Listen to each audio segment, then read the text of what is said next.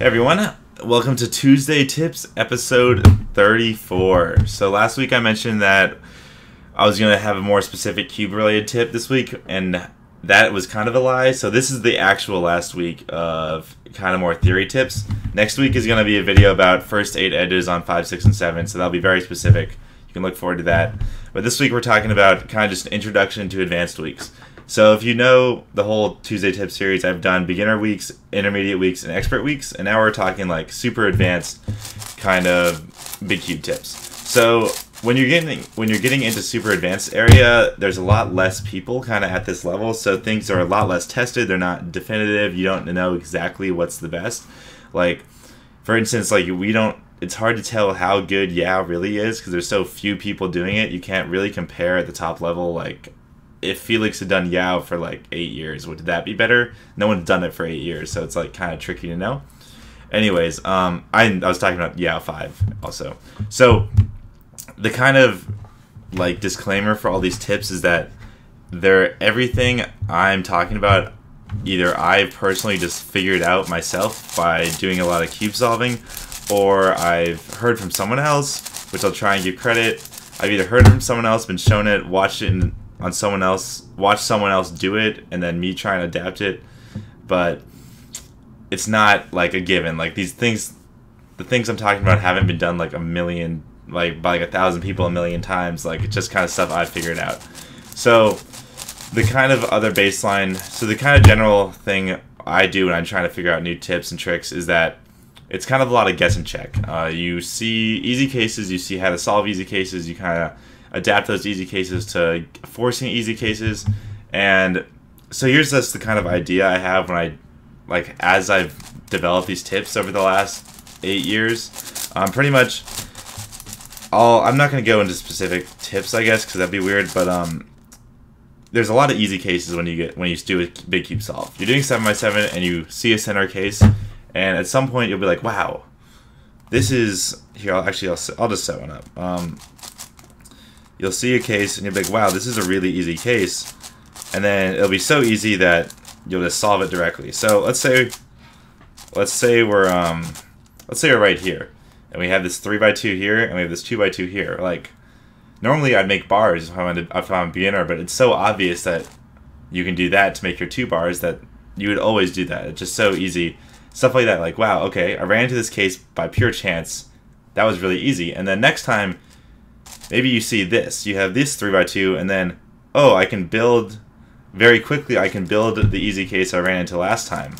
And then essentially, the first time I got this, it was like 2 moves away. And then I recognized that I was like 4 moves away. And then you kind of start seeing patterns. You kind of figuring out how, like, oh, now this case happens a lot, or it's usually set up easier than bars, so I'm going to use this more. And really what the whole point is, like, you don't switch to something new, you add it to your repertoire of options, because there's always going to be, the cube is going to be set up, okay, not always, but almost always, one of the methods that you know how to solve something will be easy, or at the very least, one method to solve a way will be the best because of how the cube is already set up, and you want to be able to switch between those options.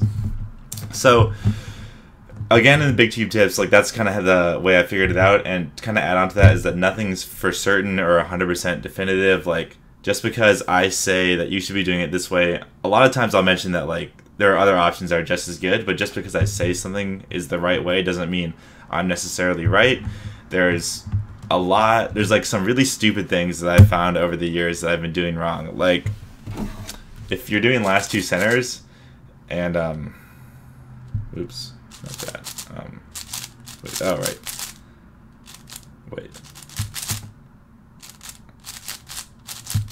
Oops. Right, if you're doing last 2 centers and you have this case, for a very long time, until like last year, I would do M, U2, M prime, and then insert. But what you really can do is just do, which is way faster. So, like, even people like me who've been cubing for like almost a decade and have been at the top for years doesn't mean that you're necessarily always using the best option in every single scenario. Usually, if I'm pretty confident about something, it probably means there's a high chance it's optimal or close to optimal, but it's always a good idea to think for yourself and not be blindly following things. If you if you personally have found something that works better for you, then go ahead and do that. Just make sure you know why it works better, so it's not just like random stuff you're doing. Anyways, right, so that's kind of how I figured out another general idea about all these tips is that you're abusing luck in all of your solves. So essentially, in a big cube solve, there's always, especially in the bigger the cube solves, you should feel like you're getting lucky in every solve. Like when you do 7x7 edges, there's just so many pieces that the chance of edges already being matched up pretty well is like 100%. You just have to find them. So the key to all these tricks is that there are lucky cases everywhere.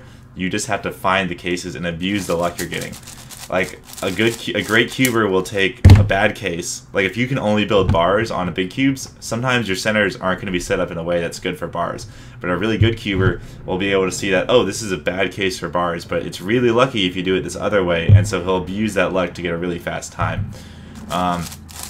Also, yeah, that's pretty much the main like kind of overarching thought process along all these tips. It just I'm guessing checking to figure out like I've seen this lucky case before, so I'm gonna kind of set up to this lucky case, and then oh, this works out. Then nothing's for certain.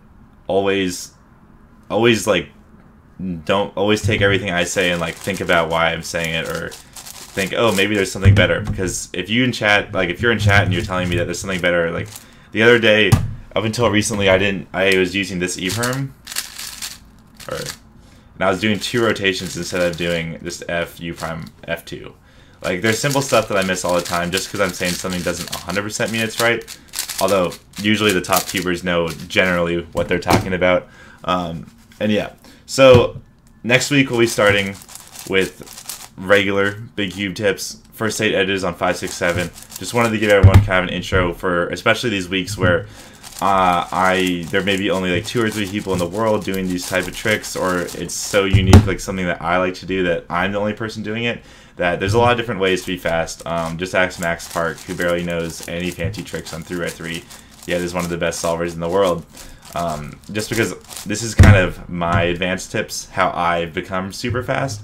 So it's definitely an option, and it will definitely work if you can kind of figure it out, but it's not like the only way. But there's definitely going to be a lot of cool stuff in here, and I'll definitely try and mention when some of the tips are more like everyone does this that's fast versus like this is kind of a specific to me type of thing.